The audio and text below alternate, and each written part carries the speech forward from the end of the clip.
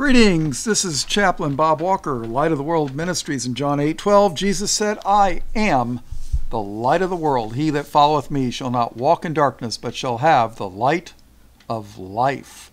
And Jesus is that light of life.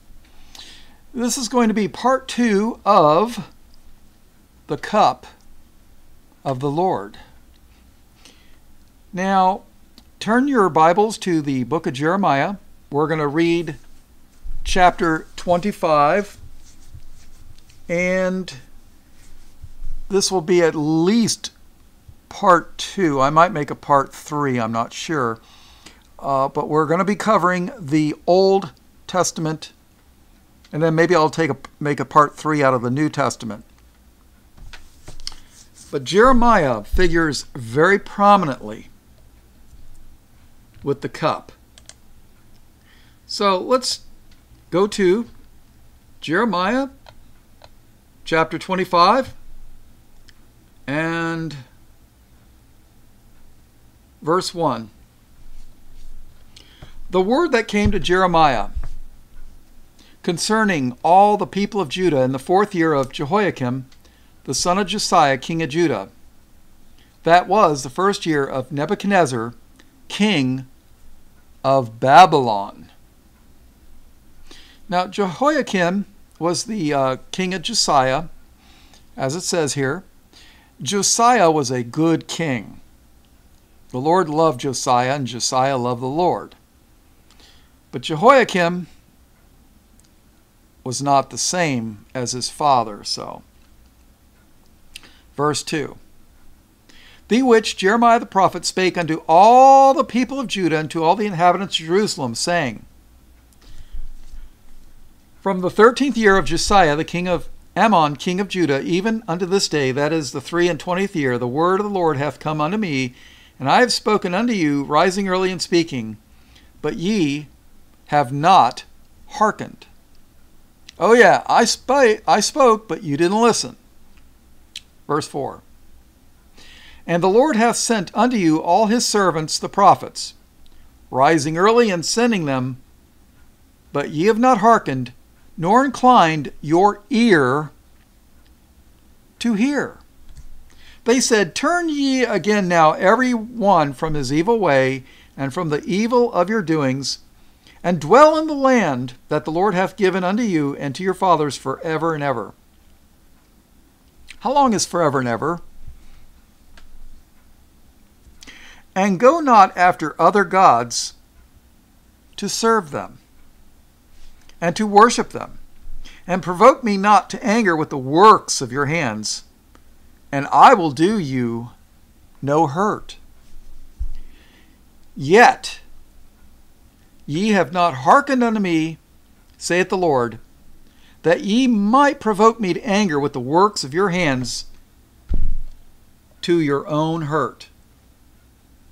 Therefore thus saith the Lord of hosts, because ye have not heard my words, behold, I will send and take all the families of the north, saith the Lord, and Nebuchadnezzar the king of Babylon, my servant. What? Nebuchadnezzar the king of Babylon, my servant? You know, when you think about it, even Satan serves God in his own purpose and own way, even doing wickedness. I know that's hard to believe, but, Satan serves a purpose in God's plan. He's going to deceive the nations. But Nebuchadnezzar is called God's servant. I believe in the book of Daniel chapter 4, Nebuchadnezzar wrote that chapter in the book of Daniel. Nebuchadnezzar, king of Babylon. He wasn't a particularly righteous king that I remember. Remember, he set up the idol, but yet under inspiration of the Holy Spirit, he wrote Daniel chapter 4. Check it out. I'm not lying to you. Got no reason to lie to you. I don't make money doing this. I mean, why would I lie to you? I don't get anything. So, behold, I will send and take all the families of the north, saith the Lord, and Nebuchadnezzar, the king of Babylon, my servant, and will bring them against this land and against the inhabitants thereof, and against all these nations round about, and will utterly destroy them, and make them an astonishment and an hissing and perpetual desolations. Now that doesn't sound very good. This is why I'm not real crazy about reading the book of Jeremiah. Everybody talks about the love of God, the love of God, the love of God. But this isn't the love of God. This is the wrath of God. You don't want to be on God's receiving end of his wrath. And yet these are God's chosen people, Judah. And will utterly destroy them and make them an astonishment and an hissing and perpetual desolations. Moreover, I will take from them the voice of mirth and the voice of gladness, the voice of the bridegroom and the voice of the bride, the sound of the millstones and the light of the candle. Jesus is the light of the world, right? And this whole land shall be a desolation and an astonishment. And these nations shall serve the king of Babylon 70 years. And it shall come to pass, when 70 years are accomplished, that I will punish the king of Babylon and that nation, saith the Lord, for their iniquity, and the land of the Chaldeans, and will make it perpetual desolations. Is Babylon desolate to this day? Yeah, there is no capital of Babylon. It's just ruins. It's a perpetual desolation. And I will bring upon that land all my words which I have prophesied against it. Which I have pronounced against it. Even all that is written in this book, which Jeremiah hath prophesied against all the nations. For many nations and great kings shall serve themselves of them also, and I will recompense them according to their deeds and according to the works of their own hands. Here it comes. For thus saith the Lord God of Israel unto me, take the wine cup of this fury at my hand. Take the wine cup of this fury at my hand, and cause all the nations to whom I send thee to drink it. The cup of fury. Boy, that don't sound good, does it? And they shall drink and be moved and be mad because of the sword that I will send among them. Then took I the cup at the Lord's hand, and made all the nations to drink to whom the Lord had sent me, to wit, Jerusalem, and the cities of Judah, and the kings thereof, and the princes thereof, to make them a desolation, and astonishment, and hissing, and a curse, as it is this day.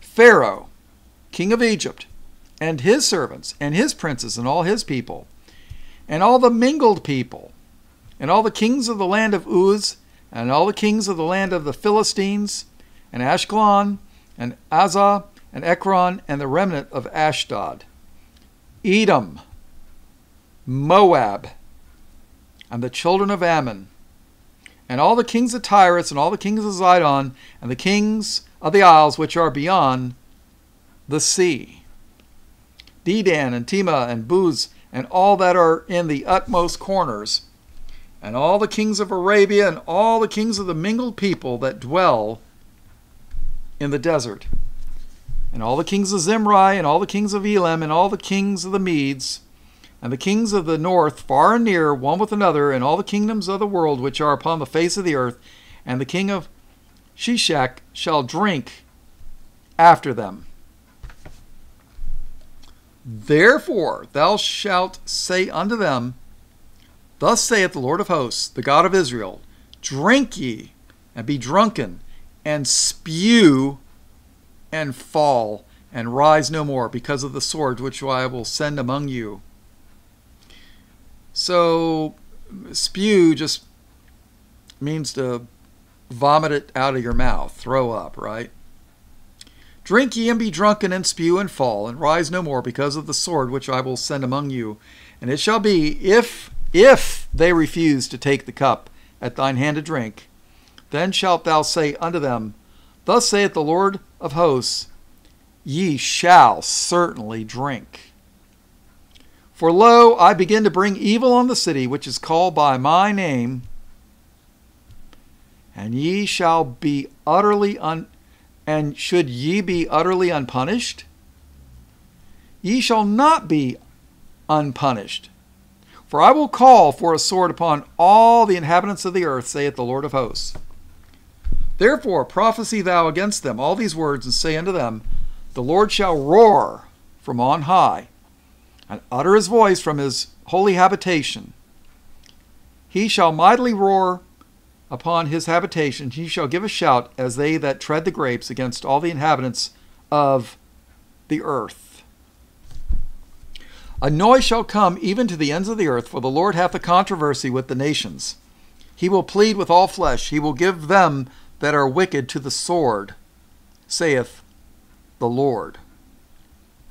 Thus saith the Lord of hosts, Behold, evil shall go forth from nation to nation, and a great whirlwind shall be raised up from the coasts of the earth. And the slain of the Lord shall be at that day from one end of the earth even unto the other end of the earth. They shall not be lamented, neither gathered nor buried. They shall be dung upon the ground. Howl, ye shepherds, and cry, and wallow yourselves in the ashes, ye principal of the flock. For the days of your slaughter and of your dispersions are accomplished, and ye shall fall like a pleasant vessel. And the shepherds shall have no way to flee, nor the principal of the flock to escape. A voice of the cry of the shepherds and a howling of the principal of the flock shall be heard, for the Lord hath spoiled their pasture. And the peaceable habitations are cut down because of the fierce anger of the Lord. He hath forsaken his covert as a lion, for their land is desolate because of the fierceness of the oppressor, and because of his fierce anger. All right, let's go to Jeremiah chapter 51.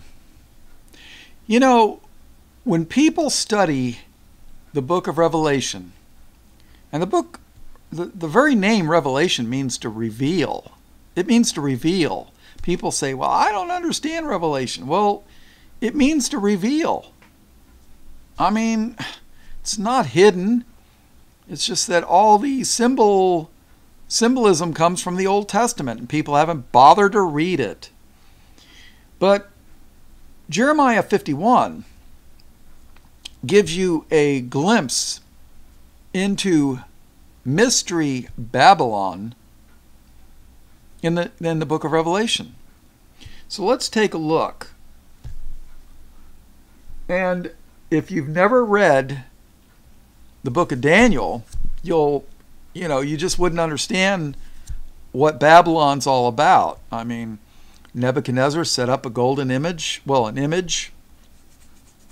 idol, and commanded that everybody worship it. I mean, and yet he was responsible for Daniel chapter 4. So let's take a look. Jeremiah chapter 51 verse 1. Thus saith the Lord, Behold, I will raise up against Babylon and against them that dwell in the midst of them that rise up against me a destroying wind. So evidently, Babylon rose up against the Lord. Verse 2. And will send unto Babylon fanners that shall fan her, and shall empty her land, for in the day of trouble they shall be against her round about. Against him that bendeth, let the archer bend his bow, and against him that lifteth himself up in his brigandine, and spare ye not her young men. Destroy ye utterly all her host. Thus the slain shall fall in the land of the Chaldeans, and they that are thrust through in her streets. Now you got to realize, Babylon invaded Judah and Jerusalem, destroyed a great number of them. What was left was taken captivity. And then, 70 years later, the Persians, the Medes and the Persians came and destroyed Babylon. And the Medes and the Persians allowed Judah to return to rebuild Jerusalem and to worship their God. You know who the Persians are today? Iran. You would think that if the people calling themselves Jews today over in the Middle East, remembering this, they would have fond feelings of the Persians, but they don't. They want the United States, the military arm, to destroy Iran. Iran's never attacked the United States. So, if you want to know who in the Middle East did attack the United States, look up the attack on the USS Liberty, Liberty, and you'll know who attacked the United States ship. And it wasn't Iran. So, verse 5. For Israel hath not been forsaken, nor Judah of his God, of the Lord of hosts, though their land be filled with sin against the Holy One of Israel. Let you know a little secret. God hated sin then, and he still hates sin today. Verse 6. Flee out of the midst of Babylon, and deliver every man his soul. Be not cut off in her iniquity. For this is the time of the Lord's vengeance. For this is the time of the Lord's vengeance. He will render unto her a recompense. In other words, payback time. Doesn't this sound like the same language in Revelation? It says, be not, come out of her, my people, come out of mystery Babylon, be not partakers with her plagues. Yeah. Matter of fact, I'm gonna take a look at that. Probably. So keep that in mind. It says, flee out of the midst of Babylon, and deliver every man his soul. Be not cut off in her iniquity. Iniquity is sin, people. For this is the time of the Lord's vengeance. He will render unto her a recompense. Listen carefully. Babylon hath been a golden cup in the Lord's hand, that made all the earth drunken. Didn't the Bible and Mystery Babylon say that she made all the nations drunk with fornication and her witchcrafts? And I'm paraphrasing, but doesn't the Bible say that? We're going to cover that a little bit. Babylon hath been a golden cup in the Lord's hand, that made all the earth drunken. The nations have drunken of her wine. Therefore the nations are mad. Babylon is suddenly fallen and destroyed. Howl for her. Take balm for her pain. If so be, she may be healed. I don't think so. We would have healed Babylon, but she is not healed. Forsake her, and let us go, every one into his own country, for her judgment reacheth unto heaven, and is lifted up even to the skies. This ties right into Revelation, Mystery Babylon.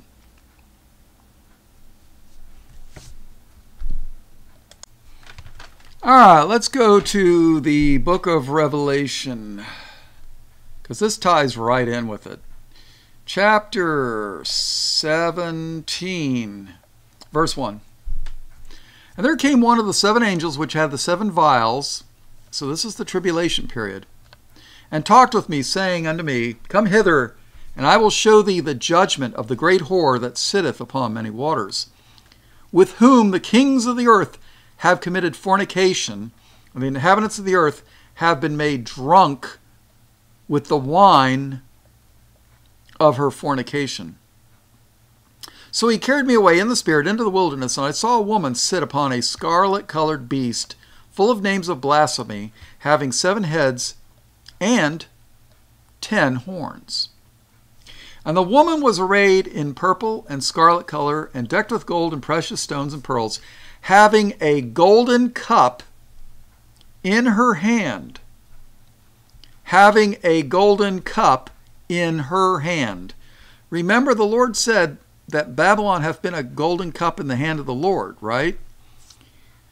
So this woman has, having a golden cup in her hand, full of abominations and filthiness of her fornication.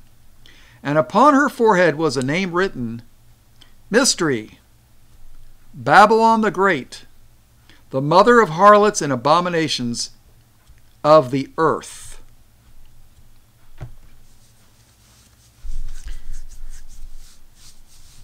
And I saw the woman drunken with the blood of the saints, and with the blood of the martyrs of Jesus. And when I saw her, I wondered with great admiration. And the angel said unto me, Wherefore didst thou marvel? I will tell thee the mystery of the woman, and of the beast that carrieth her, which hath the 7 heads and 10 horns. The beast that thou sawest was, and is not, and shall ascend out of the bottomless pit, and go into perdition. And they that dwell on the earth shall wonder, whose names were not written in the book of life from the foundation of the world, when they behold the beast that was, and is not, and yet is. And go into perdition, and they that dwell on the earth shall wonder, whose names were not written in the book of life from the foundation of the world. You know, this is the kind of stuff that those people, those free will churches, Baptist churches and what have you, these are the kind of verses that just freak them out. They can't handle this stuff. Do you know that there's peoples whose names were not written in the book of life from the foundation of the world? Oh, yeah. Do you think Judas Iscariot, his name was written in the book of life and the Lord blotted it out? I don't know. I mean, I'm not going to tell you definitely 100% it wasn't, but, you know, he's called the son of perdition. How can you be the son of perdition? Go into perdition means to fall. And let's face it, the man of sin, the son of perdition, the second one, the beast, the false prophet, the Antichrist, he was born to go to hell. I mean, that's some pretty hard stuff, people. So there's a beast that was and is not and yet is. And here, verse 9, and here is the mind that hath wisdom. The 7 heads are 7 mountains on which the woman sitteth. Okay. And everybody points to Rome. Rome's got 7 mountains. Yeah, it does. But so does Moscow. So does Seattle, Washington, Microsoft. From what I understand, so does Istanbul, Turkey. It was part of Constantinople. And so does Jerusalem. Did you know that? Jerusalem has 7 mountains, is built on 7 mountains. It does. But everybody points to Rome.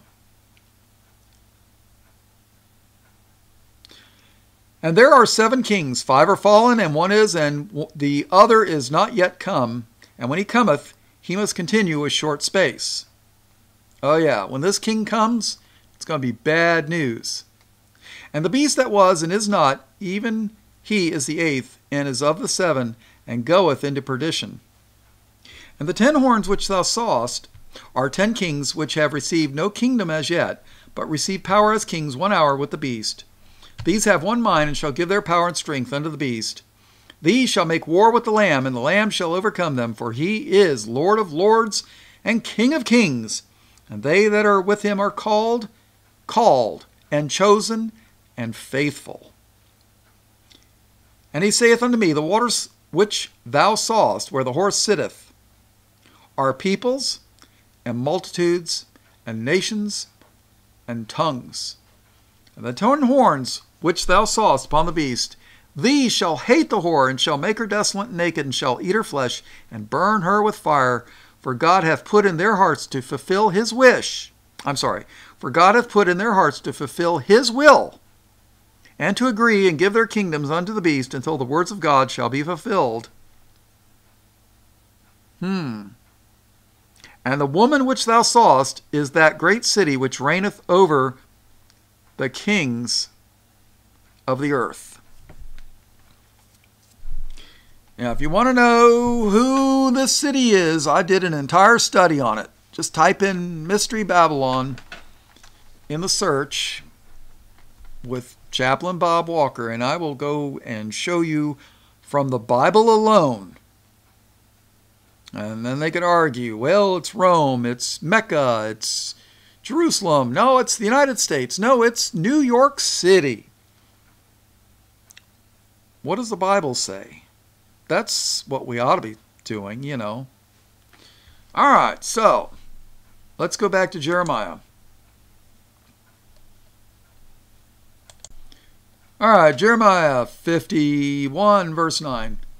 We would have healed Babylon, but she is not healed. Forsake her, and let us go, every one into his own country, for her judgment reacheth unto heaven, and is lifted up even to the skies. The Lord hath brought forth our righteousness. And what is our righteousness? Well, that's Christ. Come, and let us declare in Zion the work of the Lord our God. Make bright the arrows, gather the shields. The Lord hath raised up the spirit of the kings of the Medes for his devices against Babylon, to destroy it, because it is the vengeance of the Lord, the vengeance of his temple. Set up the standards upon the walls of Babylon. Make the watch strong. Set up the watchmen. Prepare the ambushes, for the Lord hath both devised and done that which he spake against the inhabitants of Babylon. O thou that dwellest upon many waters. Didn't we just read that the whore that sitteth on many waters is tongues and peoples, and, you know, yeah. O thou that dwellest upon many waters, abundant in treasures, thine end is come, and the measure of thy covetousness. For the Lord of hosts hath sworn by himself, saying, how's that? You know, you get in the court and you swear on a stack of Talmuds that you swear to God. Swear on a Bible that you swear to God. But who does God swear by? The Lord of hosts hath sworn by himself, saying, surely I will fill thee with men as with caterpillars, and they shall lift up a shout against thee. He hath made the earth by his power. He hath established the world by his wisdom, and hath stretched out the heaven by his understanding. When he uttereth his voice, there is a multitude of waters in the heavens, and he causeth the vapors to ascend from the ends of the earth. He maketh lightnings with rain, and bringeth forth the wind out of his treasures. Every man is brutish by his knowledge. Every founder is confounded by the graven image. For his molten image is falsehood, and there is no breath in them. They are vanity, the work of errors. In the time of their visitation, they shall perish. The portion of Jacob is not like them, for he is the former of all things, and Israel is the rod of his inheritance. The Lord of hosts is his name. Now we're talking about Israel here. Thou art my battle axe and weapons of war. For with thee will I break in pieces the nations, and with thee will I destroy kingdoms. Now, if you believe in the Israel identity message of Christians, this was fulfilled what group of people used a battle axe? Well, the European nations did. A battle axe is not as fast as a sword, but I tell you what, when a battle axe hits a shield, it'll shatter it. A sword's a lot faster, but a battle axe is a lot more power. For with thee will I break in pieces the nations, and with thee will I destroy kingdoms. Do you know that we destroyed the kingdom of Mexico? We destroyed the Aztec Empire. We destroyed the kingdoms in Africa and Asia.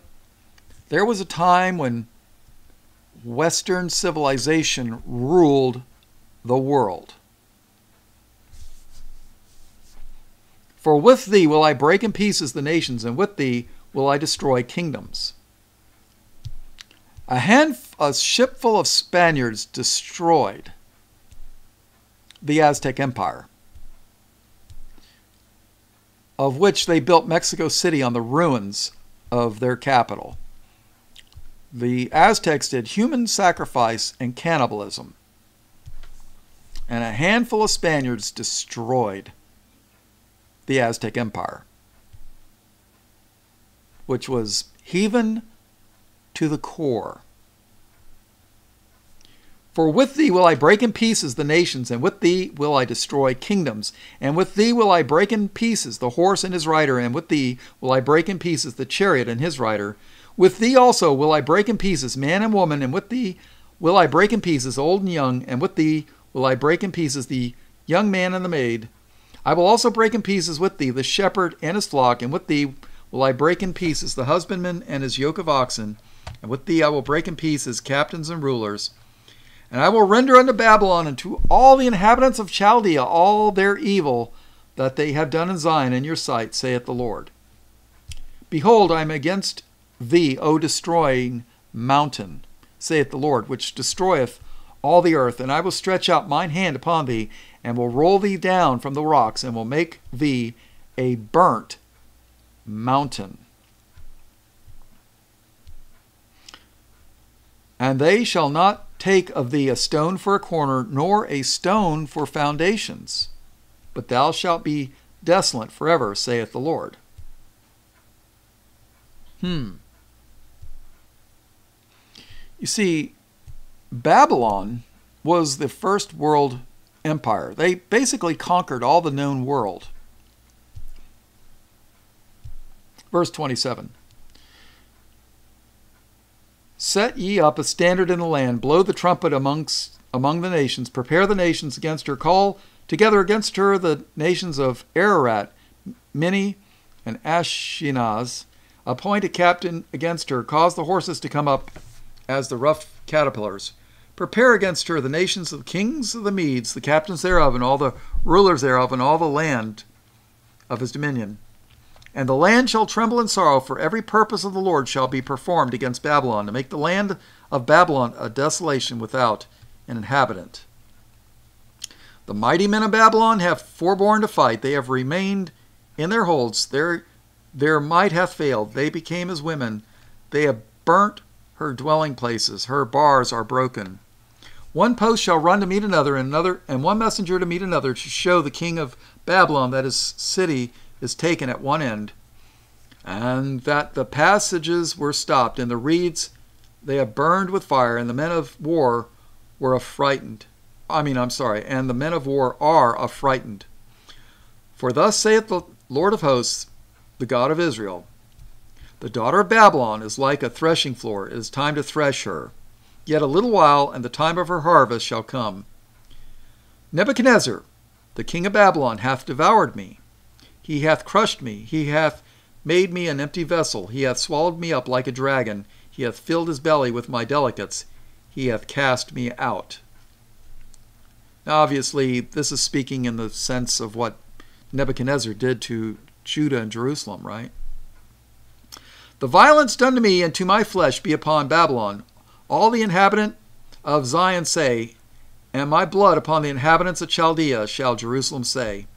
Therefore, thus saith the Lord, behold, I will please thy cause, and take vengeance for thee, and I will dry up her sea, and make her springs dry. And Babylon shall become heaps, a dwelling place for dragons, an astonishment, and an hissing without an inhabitant. They shall roar together like lions, they shall yell as lions' whelps. In their heat I will make their feasts, and I will make them drunken, that they may rejoice and sleep a perpetual sleep and not awake, saith the Lord. I will bring them down like lambs to the slaughter, like rams with he-goats. How is Shechem taken, and how is the praise of the whole earth surprised? How is Babylon become an astonishment among the nations? The sea is come upon Babylon, she is covered with the multitude of the waves thereof. Her cities are a desolation, a dry land and a wilderness, a land wherein no man dwelleth, neither doth any son of man pass thereby. And I will punish Bel in Babylon, and I will bring forth out of his mouth that which he hath swallowed up, and the nations shall not flow together any more unto him. Yea, the wall of Babylon shall fall. Bel was just the name of one of their false gods. Okay? Verse 45.